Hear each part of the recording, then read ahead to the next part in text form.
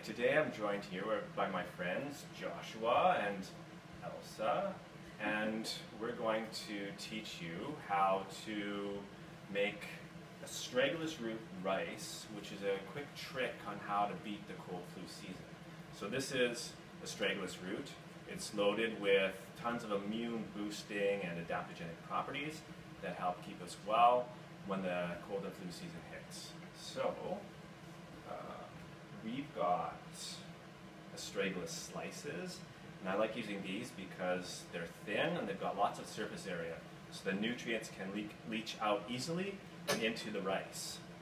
So my helpers are going to help me make rice. So, Elsa, you dump this into the pot.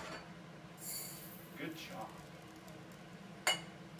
And we're going to use, the general rule is you use one slice per family member. Can I taste one? You can taste it. Can you count how many people are in your family? 1, 2, 3. Oh, you missed one. Right. So can we count out 4 of these and put them in the pot? Can you take some? Good job. There's 2. We need another one. And one more.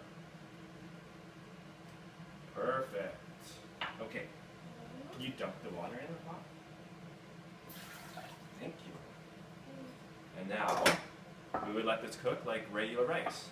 So we've actually pre-made it, and we're going to test it right now, because these kids deserve the Guinness Book of World Records for most fussy eaters. So if they can eat it, I guarantee you your kids will.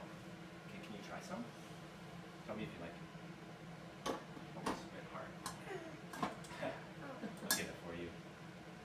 Here you go. Awesome. Want to try? Nope. Try yours. Will you eat it? It's okay? Yeah. Good.